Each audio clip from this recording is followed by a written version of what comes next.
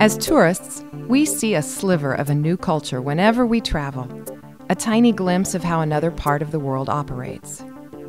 But what if we were more than a tourist? What if you had an opportunity to immerse yourself in a foreign culture and learn the intricacies of their business world? GLOBASE, Global Business and Social Enterprise, is a student-led initiative at Indiana University's Kelley School of Business.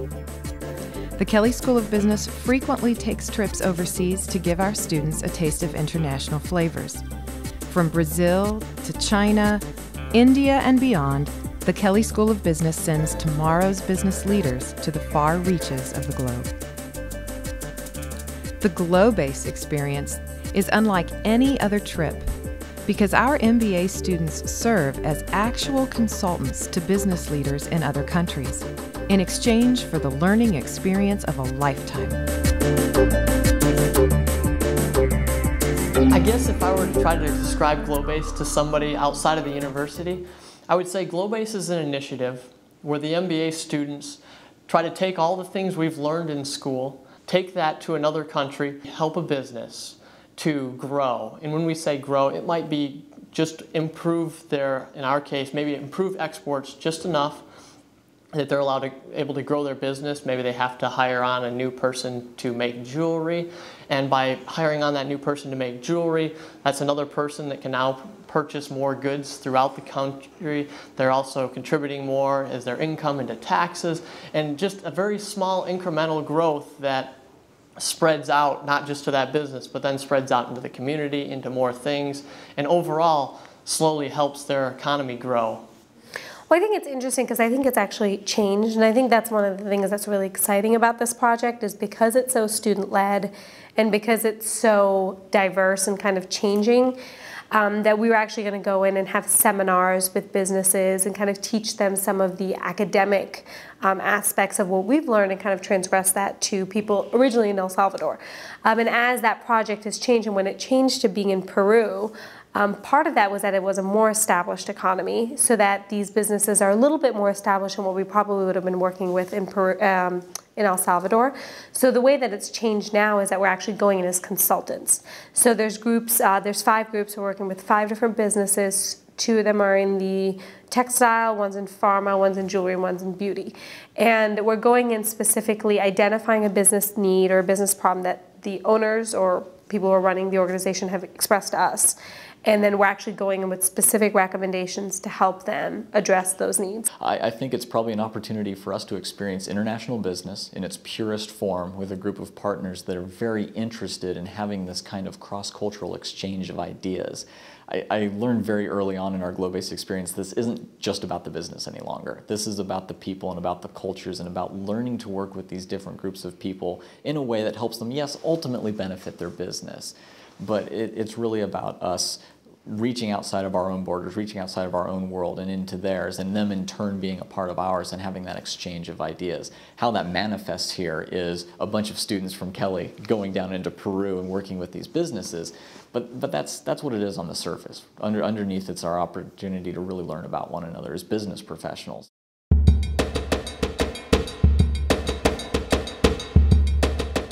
Well, it's a lot of work, and it's actually probably more work than what we originally thought it would be, because moving from a seminar format to a consultant format, there's just a lot more on your plate. So you're not kind of creating these seminars that everybody can hear one audience in one seminar. You're creating 5 different projects, 5 different proposals.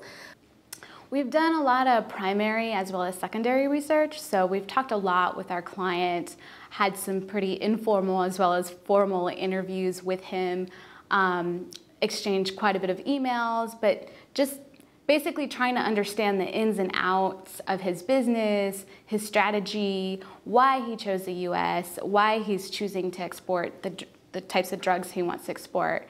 And as well, we've taken a real good look at some of the library resources that we have, which are just phenomenal. There's tons of industry reports that we could look at that's really helpful. In fact, it's given us insight that our client doesn't have about his own industry in Peru. Ahead of time, it's a little difficult when you can't actually see the day-to-day operations, but we do know we're going to need a marketing framework laid out before we hit the ground. So we decided, we looked at the packaging, we looked at the packaging of our competitors and kind of figured out what the playing field looked like in terms of a price-value equation. And then ahead of time, we also did a market survey of US participants, not just in business schools, but across the country through family and friends to kind of get a better, broader demographic. So we can kind of get a feel for what people value in the United States in terms of beauty products and pricing. In addition to the classroom exercises and the research that the MBAs did to prepare for their journey to Peru, Dr. Theo Paredes, a Peruvian anthropologist, paid a visit to educate the GLOBASE team on the unique cultural dynamics they might encounter while in Peru.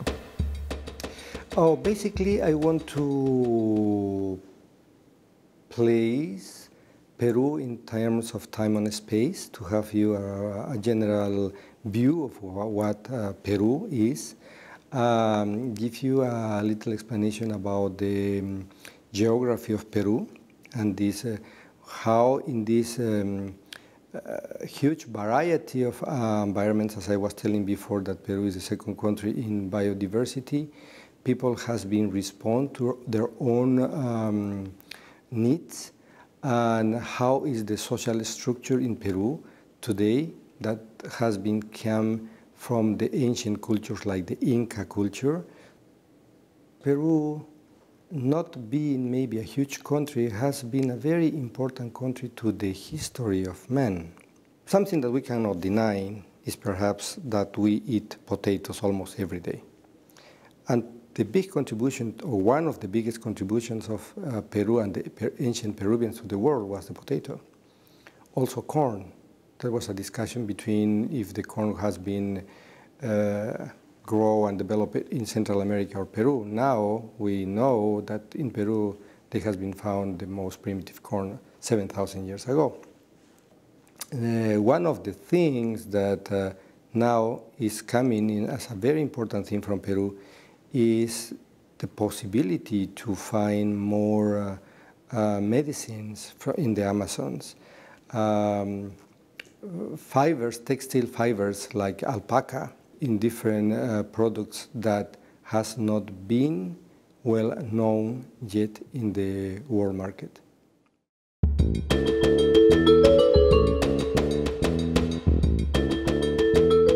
Mili Blume Jewelry is one of the businesses that the MBA team worked with while in Lima. Mili Blume is a company that specializes in silver. Mili employs around 30 people at her facility and is looking to expand her business even more.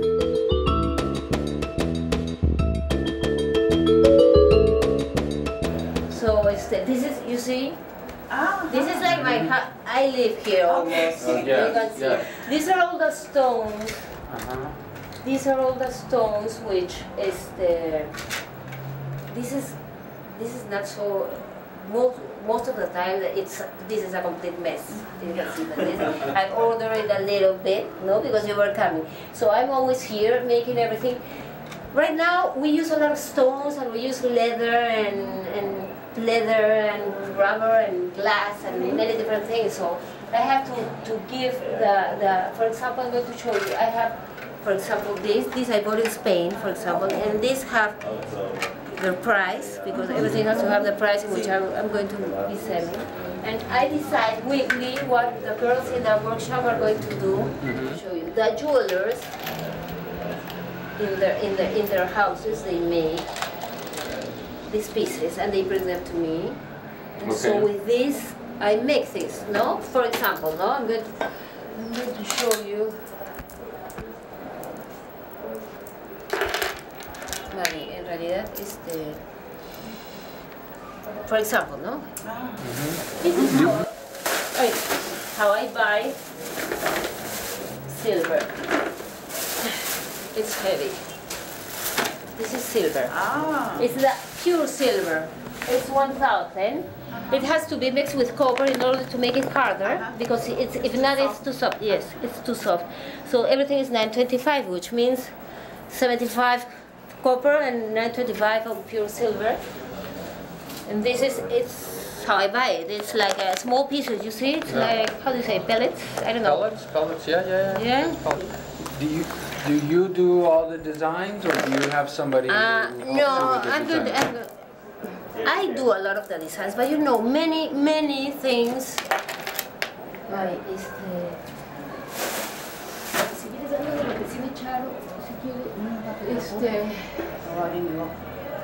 I'm going to show you, for example, I'm all the time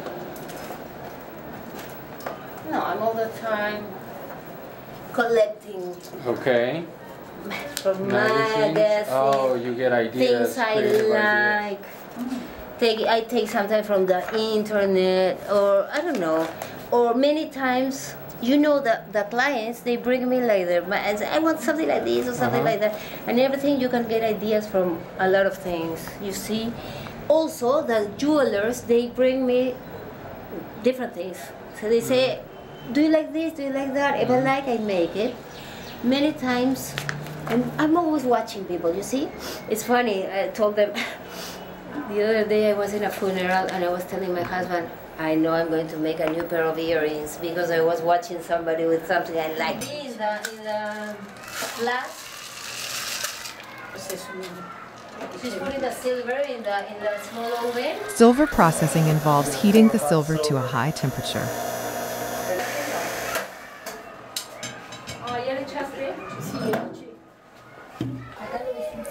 Then cooling the silver in a large container of water.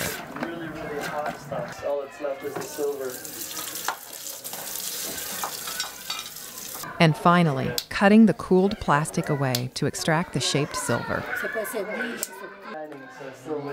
After the cast has been cut, the silver must be washed and cleaned to remove impurities. The silver is then heated again with flame torches and shaped manually by these Mili Blume workers.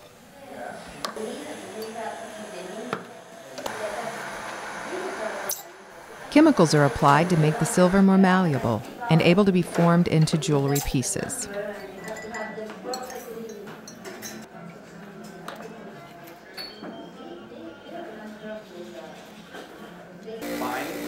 The silver is sometimes pressed, sanded, and polished to give it a beautiful sheen. Okay. Working with Mili Blume Jewelry, we are actually looking to help her devise a more specific strategy on how to export to the U.S. She's currently exporting in South America, but she has tried a couple different strategies, hasn't had a whole lot of luck, so she's looking to us, having experience in the U.S. market, to help her identify the market, identify what channels she can use to export, and then wrap that into a strategy that best fits the skills that she has currently and help her with partners for the areas she doesn't have as much expertise in. This is the common one. You see that, can I say the cheap one? And it's yeah, I like it. And you know, it's But it still looks beautiful. It's very elegant looking. And people like the orange. Yes. And you know, these are ladies, so they love the packaging, and you know. And so the jewelry is wrapped in a little papel de seda lupita. No hay nadie que, so, and there's a stickers and. Very nice, and I love the logo. And you know, this is my signature. My signature. I love it. Yeah, Yes. it's my signature. It's a very common letter. I studied in a school called Villa Maria, and that's the type of letter. Palmer is very known. You know, I'm terrible wrapping, but usually you put the jewelry here, and they wrap it with this. You see, Yes. and then they put it in the back. Okay. And you know what's here? It says like the product you just bought has been made with sterling silver. You have to take care of the high temperature and ¿cómo se dice golpes? Damage from it protects it from yeah, damage. and you put this, and here's the address and the telephones, and you put it here, and this goes into here. Oh. You see, and they love it because it's like a small purse. Beautiful. And I like it also. And this is like for the more expensive things. For the necklaces, usually, as they are like more expensive, I put this type, which is the common one, you see? Which is the common one, and it has a Mili inside. Oh, beautiful. And you know, that price, the cost of, which is 12 soles, it's in the price. It's already in the price. No, and this for earrings. And last year I did this one. This I brought it from I like these boxes. And it was very hard for the guy to make them, because to make this perfect. And I also have like this bag, which goes with a ribbon, an orange ribbon, and this like sticker. No, and it's a box in which you put, I don't know, people like fancy packaging. Yeah, they love it and they keep all the bags. And you know what's the important thing? That they keep the bags in their houses. I don't know the States, but in Lima, people keep the bags. Oh, really? So I keep them for other things.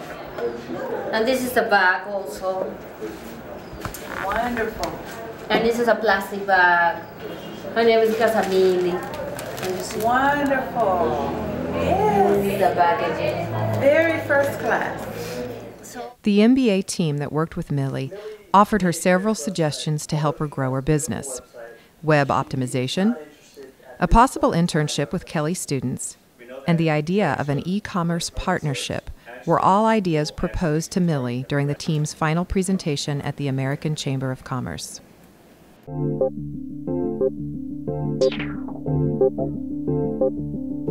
Well, the first thing that I might say is that Peruvian people is a very friendly people, and friendly, creative, and I think enthusiastic. But something that most of the regular Peruvian people doesn't know is the rules of the international market. Business takes place within a cultural context, and so there's nothing that says that the way business is done in one country is going to be exactly the same as another country. So everything from language differences to the role of government. And of course, an area that's very important and interesting for international managers is the different ethical systems or ethical differences, different norms that exist that govern the behavior of business and relationships and interactions. And so those can create some pretty big differences and ethical issues.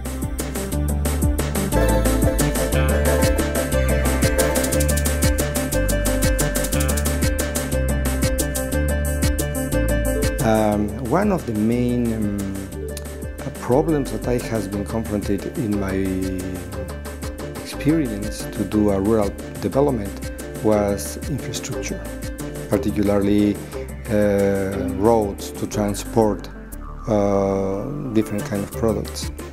But now there is a big effort in the government that they are doing that kind of investment. But basically, I do believe that if the Peruvian people now, with big efforts of the government, are trying to be more serious in terms of making business, and particularly to expand the business for out of the country.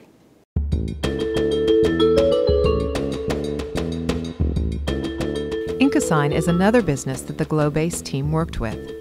Inkasign specializes in clothing made with Pima cotton and alpaca blend fabrics.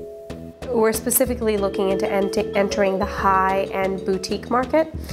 So part of what we're doing right now is just trying to understand, well, what are the key problems? What are the things that he's going to face doing that? You know, it's a pretty substantial sized business.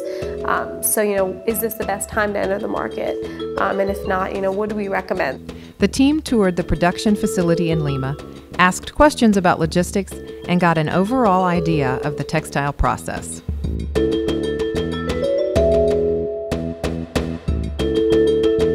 A nosotros nos llegan unas fichas de desarrollo, así un gráfico a mano alzada nada más, donde especifica los detalles. Despacio para que puedan ellos también. So this is, he gets a blueprint like this with the specific information here, the sizes, okay? Y a veces de referencia nos llega una muestra física. Okay. Sometimes they also send along a sample. Yo me encargo de hacer el requerimiento de hilado, definir esto con mis técnicos tejedores, en el departamento de desarrollo de muestras donde tengo 4 máquinas de tejido. Okay. ¿Ya? So he is the, entonces usted es el jefe de la producción. So he's the plant manager. He receives the blueprints and then he works with the actual technical people. Cotizaciones. Cotizaciones es quote, right? Cotizaciones es ¿qué? ¿Precio? Precio. Para allá el precio. So once the product is approved, then he creates the price, or the cost. La cotización es lo que le cuesta a usted para producir. No a lo que se va a vender, no al precio que se va a vender. Precio de venta. Okay, so here he's got the actual cost of production, and then here is the sales price. Acá empresa peruana. En empresa, no, por ejemplo, cuando va a Estados Unidos, me imagino que en Estados Unidos le compran a usted, pero a otros países, ¿no? Comparan con la China. Mucho comparan con la China. His comparison group, his toughest competition is China. So that's where he has to fight for production costs. Yeah. So his customers are looking at the China price, and then they're comparing his production. That helps answer the question in my mouth. Is we have to find out who else can do it cheaper. So that could and does China do alpaca? So they're trying to match. They're constantly trying to match the sort of the types of materials that are coming from Asia, and so they're trying to add alpaca to make their product better than the synthetic materials. So is Asia not using alpaca? He said no. Let me ask. Esa es una pregunta que surgió anteriormente. Los chinos no trabajan con alpaca. Ellos importan alpaca a veces de Perú. Sí. Okay. Pero una vez que lo importan, la mezclan mucho con sus fibras. So the Chinese import alpaca from Peru, and then they dilute it or mix it with other synthetic materials to make it go longer. So the advantage that they have is that the alpaca that comes from Peru is more pure. It's more pure. It's mixed less with other synthetic materials. Esto va a entrar a la producción. Va a entrar a producción. So they've separated what they actually need for production to create the products that they're going to make here, and then they have the extra material down. Pequeños saldos que se vuelven a usar en muestras, ¿no? Okay, so then they keep these and they reuse them for future samples. En nuevos requerimientos donde ya no importa el color, sino solamente importa el tipo de algodón, la mezcla. With the extra material, sometimes they'll make something where the color doesn't matter. They'll just use whatever color is available. What matters is the feel and the feel of the fabric. Somos una empresa nueva de un año recién, donde recién nos estamos organizando. Okay, so this is a new plant. It's been around 1 year, and they still don't have much software or much technology, but they're sort of, it's part of their launch process for the export market. Notoria. En un año hemos crecido bastante. So they've grown quite a bit in 1 year. The pieces of clothing are rigorously worked with to ensure the design and the fit. The fabric is steamed and patted to hold its shape. This facility serves as a prototype factory where the main line of clothing is determined. Only samples or small batches are produced here and are then sent to larger facilities that mass produce the clothing. The team assigned to work with Inkasign suggested appealing to an affluent female customer base by highlighting the company's local blend fabrics. The team proposed U.S.-targeted marketing materials to differentiate Inkasign from other textile producers. During the final presentation, the team seemed confident that the business would grow by establishing design and manufacturing relationships with boutiques, developed brands, and high-end retailers.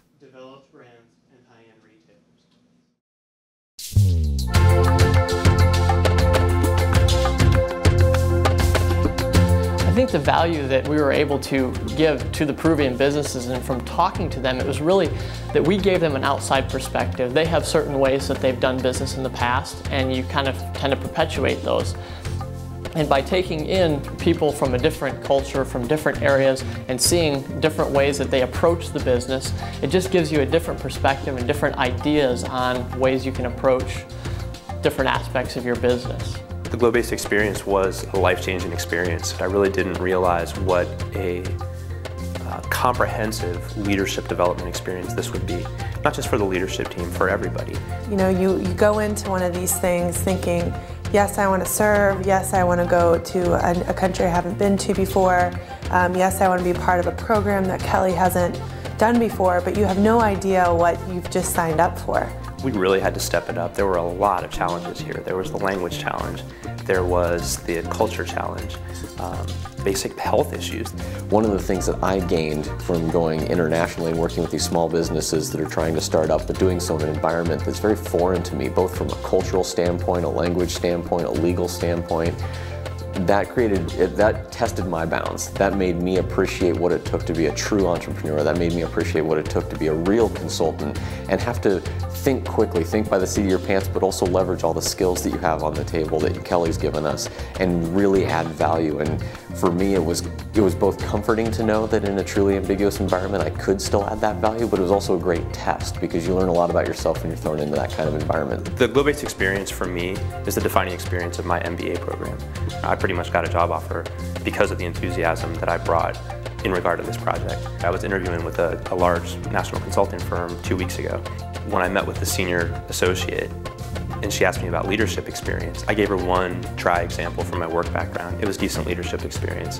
And then I said, do you really want to hear about an amazing leadership experience? And I brought her into that story. I was practically up on the table with enthusiasm for what I had just experienced in the GLOBASE program.